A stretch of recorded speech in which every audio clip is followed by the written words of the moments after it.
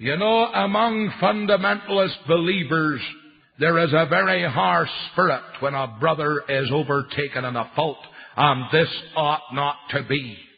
And some people think it is their duty to gossip about another man's failures, to give it the largest amount of publicity possible, and it is their duty to tread such a one into the ground. This is not the teaching of the Word of God.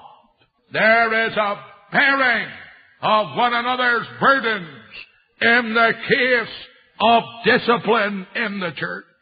We need to stand in that man's shoes. We need to look at the temptation that overcame him as he looked at it. We need to put ourselves into similar circumstances.